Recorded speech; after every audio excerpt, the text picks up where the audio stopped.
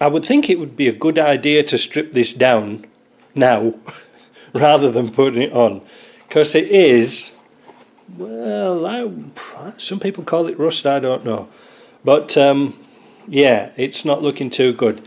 So let's put this on the bench and we'll show you how to strip this down.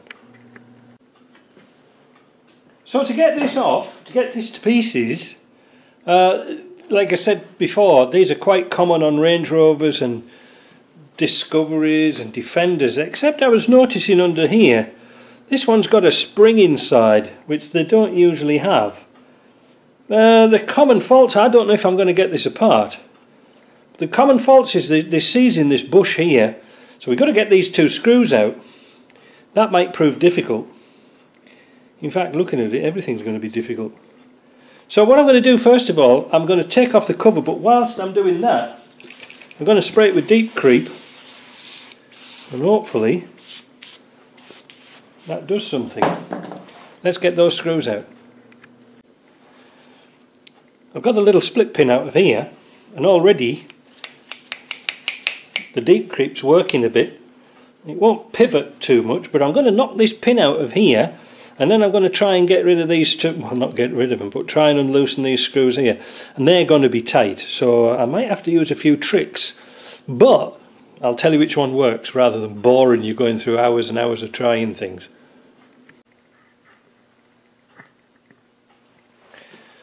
When you've got some stubborn screws to get out, like this one, I've got this one out, and they really are tight. You really need a nice snug fitting screwdriver. And then you put them in the vise, or sort of like this. Take your hammer, make sure this is tight. I'm not going to do it now. And hit the top of the screw, a couple of sharp taps. Alright. Then, mat gas. Warm it up a bit.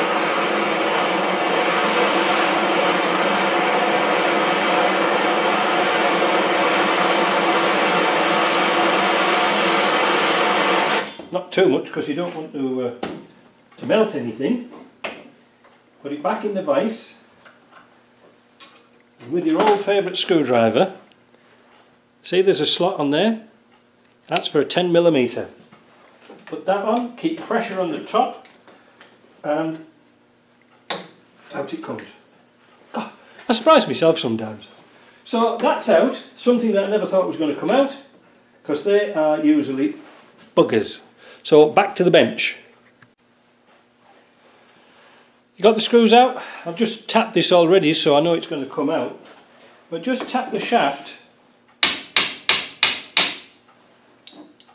and hopefully the bushing comes out. It's tight in here, but what we can do now is give this a bit of a buff up, this piece here, give it a bit of a buff. Then we can wind this backwards and forwards and we'll eventually get all that lot to pieces. You can see it's all coming out. It just takes a little bit of time, but we've got to get this piece out before we can get this piece out. So you can see how I've set it on a, it's offset a little bit. So I'm going to clean this up in the wire wheel and then tap this shaft down. Now when you tap shafts down, use a little punch. This one's got a little centre dimple in it, so you could actually use a centre punch and put it in the hole and then tap it down.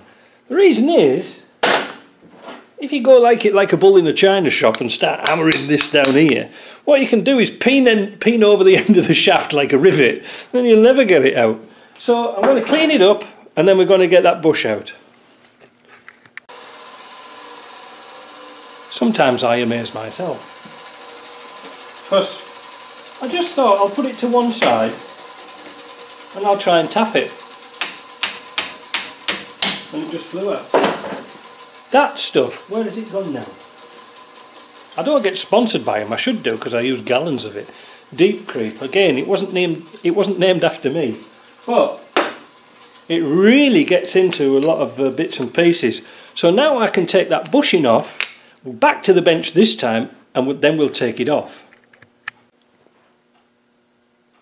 I hear what you're saying. Why didn't you clean this shaft up? Well, I was waiting for you to spot that, so I'm going to clean this up, because now I have to knock the shaft all the way through the other side.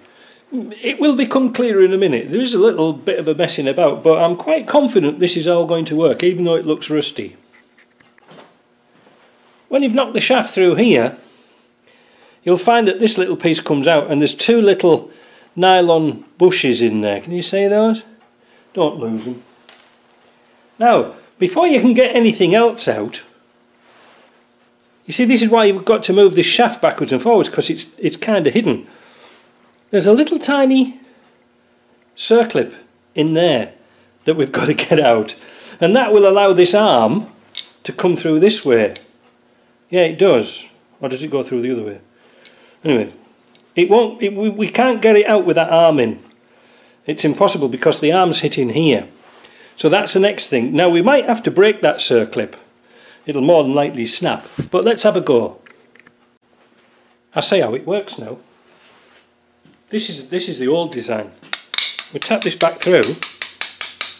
The circlip did break, but the circlip holds the handle in, holds the little bushing in, and then the handle comes out through the top. Now that was easy enough, wasn't it?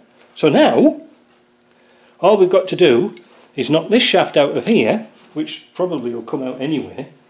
Where's my punch gone? Here. See if we can pop this through.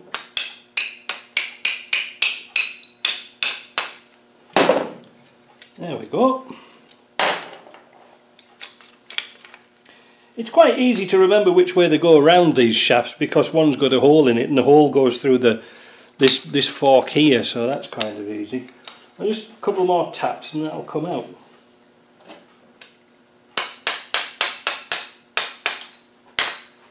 There we go. Shaft comes out the end. This comes out of, oh, there's my punch.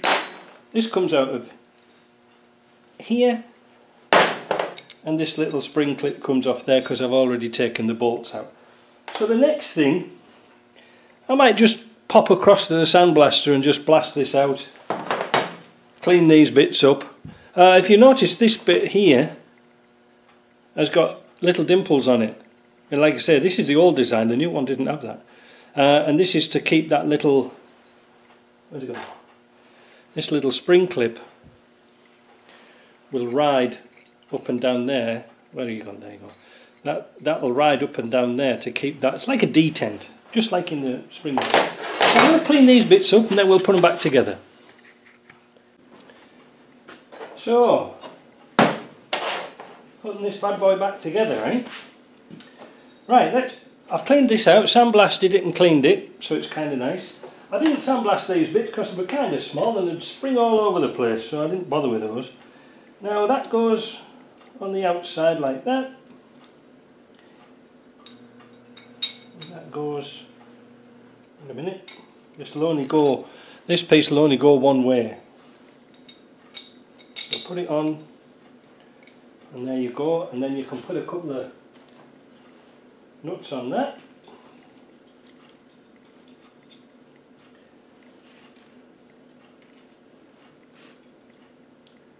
So I'll fasten these nuts down, because again this is boring, and we'll come back. Inside these pieces, here and here, there are some little O-rings. So I'm going to put some new O-rings back in. They're kind of tricky to get in because they're sort of deep, so you'll have to sort of poke them in with a little pointy thing like this and try and get the O-rings in. They're not impossible to do, but tricky, just like everything. Of course, they won't go in when you want them to go in. No, it's not too bad. So that one's in. Next we put one in the end of here. I bet a lot of people didn't know there was O-rings in there. Well, you do now. What a mucky job, eh?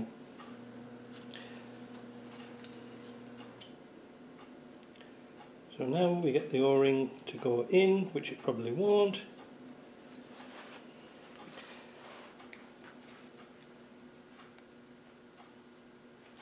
tricky. Wait a minute. So I got the O-ring in by pushing it back in with the original shaft, like that. However, there was a little burr on here, so I took that little burr off with a grinder. I should have used a file, but I'm too lazy. So the next thing, we're going to sort of put the O-ring on, a new O-ring on this outer piece, this bushing. There we go, that's one on. And then another one on here. I didn't clean this one up too well, but you know, and probably nobody will ever use this gearbox, but I'll show you how to do it. So that's all on.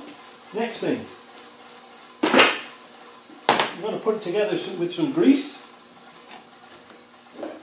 So we're going to put some grease inside that shaft, inside that bushing, and we're going to work that grease. Oh, work it, baby. That's right, we're going to work that so we know that that is a nice smooth fit. That's at one end, and then we're going to do the same in the other end, in this bushing here. We'll put some grease in the bushing, see, like that, and then we're going to force it through and make sure that that works okay. Now you are going to get a bit messy with this, so if you don't like getting your hands dirty, well, maybe you should be an accountant or something like that. That's that done. So now we're going to try and put this back together again the best we can. There is a ball in here and a bushing. Now because this is old, I didn't really take it apart that much more because there wasn't much need. But I'm just going to give it a quick blast with brake cleaner. Get any remaining dust and dirt out. Again, blast it away from where you weren't working. We'll get some grease and we'll force it. This is sometimes when you do bushes and stuff like that, you can actually force it with your fingers and watch it come through the other side. And when it does, you know it's nicely lubricated all the way. So I'm going to keep on doing that.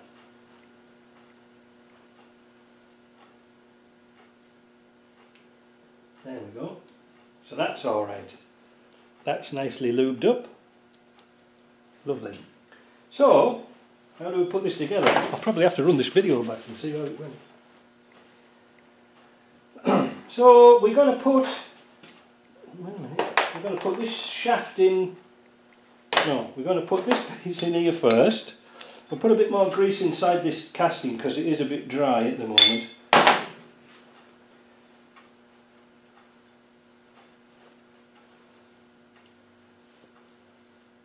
There we go.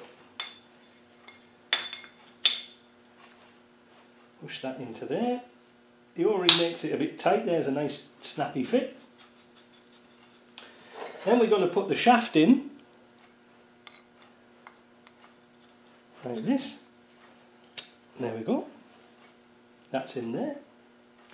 And then we're going to put the shifter through. Now I bet you've forgotten which way it goes round. Well, this is always on the right hand side. So the shifter points towards the back, just like that. Alright, so that's how it goes. So now we're going to push that bushing through. Push the shaft back a little bit. Now I got a brand new, the old snap ring, the old circlip wasn't looking in the best of health. So what I did was I found a new one. Sometimes when you're doing jobs like this, it's always handy to have on hand selection boxes. It's just like at Christmas, a selection box. But a various sized O-rings, snap rings and things like this, because you never know when you're going to get stuck. Unfortunately, as you can see, all this is a mismatched box because they fell on the floor and we had to just quickly pick them up. That's another job for another day. So I'm going to put this snap ring on here. It might be a bit tricky, but I really need my vise. Just wait a minute, I'll go back to my vise. I thought you'd gone there for a minute. So the next thing we're going to do is just put this end bushing in, again against that O-ring and into that housing. We might need just a bit of a tappet to get in. There we go. line up the screws.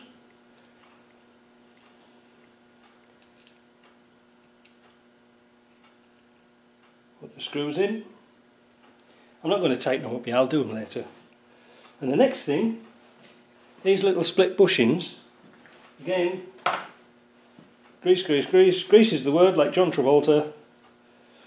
He probably does his own Land Rovers. And this shaft has a habit of turning around, so we've got to get everything sort of lined up now, which is a bit tricky, not impossible.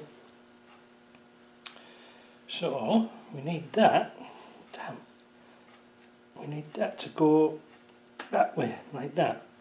So put your bushings in, put your split bushings in like that. 1, 2, like that. Drop that in.